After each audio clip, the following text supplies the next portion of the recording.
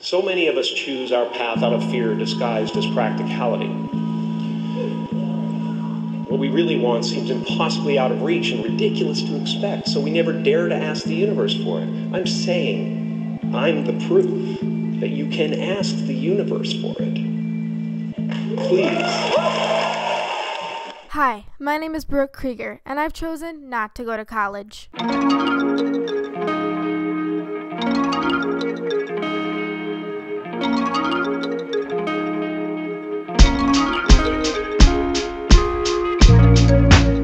Before I continue with this video, let me just say this.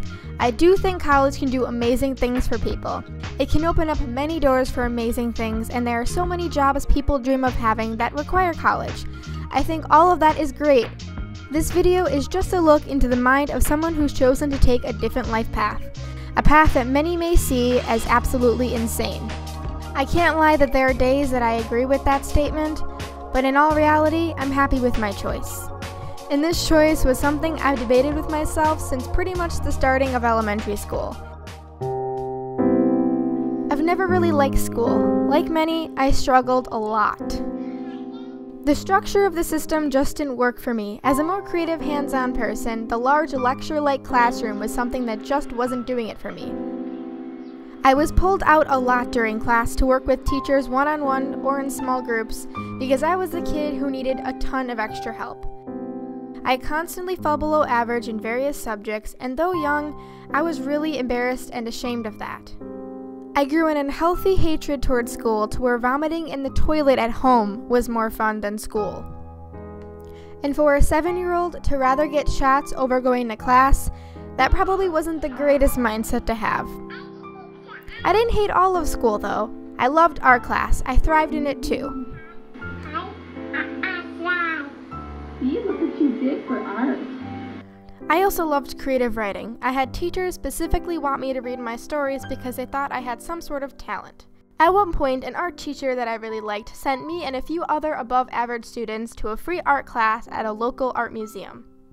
And even on the rare occasion that a non-traditional creative class had a creative project, I also thrived in those too. To say the least, I was a creative kid, but the second a teacher handed me a test, I was done from there.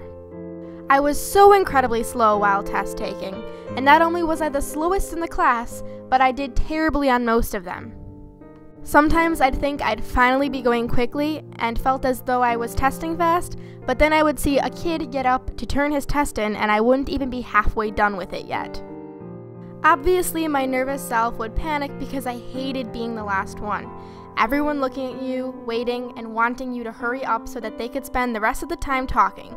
I felt as though I was constantly getting in the way of everybody, to the point where in high school I asked permission from my math teachers to take a test in this testing room called the math lab, just to avoid this problem.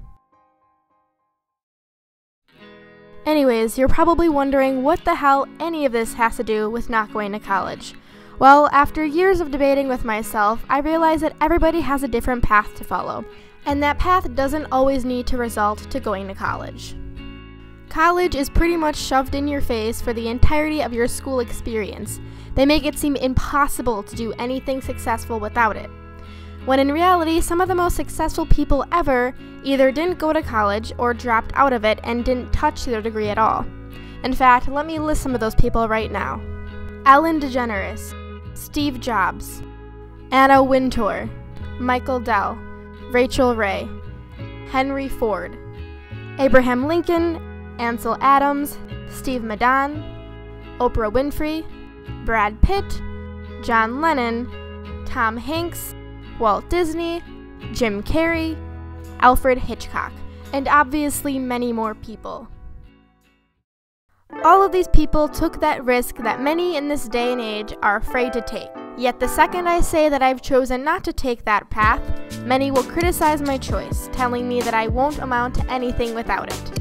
But let's say Alfred Hitchcock and Walt Disney walked into the room moments after those words left their mouths, those people would be in awe of their achievements. They'd ask for a photo and ask about their successes. And the answer that they would get after asking that question would be, take that risk and don't stop. For many of these people, it was very hard in the beginning. They had lots of failures and didn't make anything out of it. but then at the end, it all resulted in a beautiful thing. We're all taught to settle. They'll tell us to find something that's safe, but that thing that's safe can result in resentment when you're older, wishing that you took that risk when you didn't. So yeah, maybe I'll receive advice from family members about taking on careers that we both know I'll hate in the end, just to play it safe. And maybe I'll hear every random middle-aged person who doesn't actually know me tell me that college is the only way to life, knowing deep down that they hate their jobs and would rather be in the hospital than go to work. But still, they'll paint this false happy image of how great things are. So at this point in my life, I do not plan on going to college. Does that scare the living God out of me? Of course. But you want to know what scares me even more? Spending my entire life, time, energy, and money at a job that provides me with absolutely no fulfillment whatsoever. So I guess I chose happiness instead. I chose to take that risk and follow my dreams. That is why I am 19 and not going to college.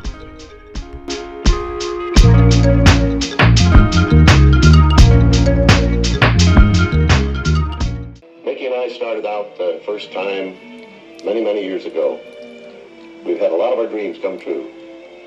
Now we want you to share with us our latest and greatest dream. That's it, right here. Disneyland. Seen from about 2,000 feet in the air and 10 months away.